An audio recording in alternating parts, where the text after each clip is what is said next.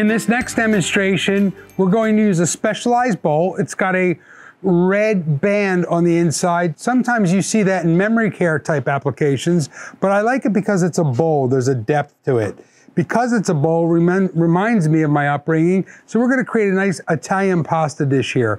We're gonna do a pureed pasta with pureed meatballs and 2 sauces.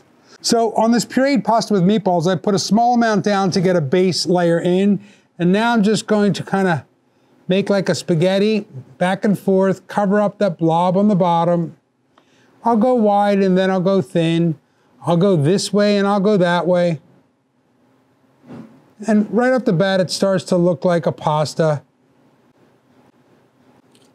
That's a beautiful portion of pasta. That's about 4.5 to 5 ounces at least of pasta. I'm going to stop there. I'd like to create a couple of meatballs now, so I've got a very small scoop that I'm going to use, and it's been lightly lubricated. I'm using the pureed Salisbury steak from earlier. I'm going to put 3 3/4 ounce meatballs on here. I'm also going to put a little tomato sauce on there.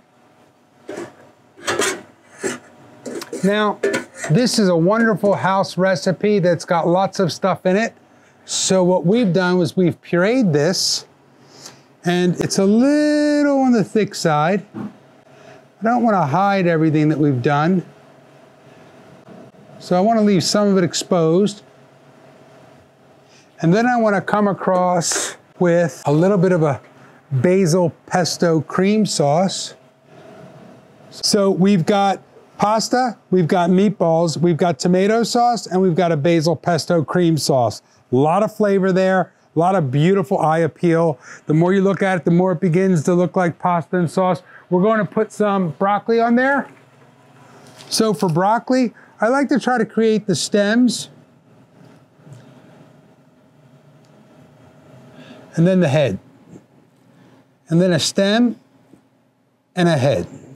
And to the unassuming and unaware eye, that looks wonderful. Any family member would love to see their parent eating that way. And look, we're going to use a piece of garlic-infused pureed bread as a garlic bread side.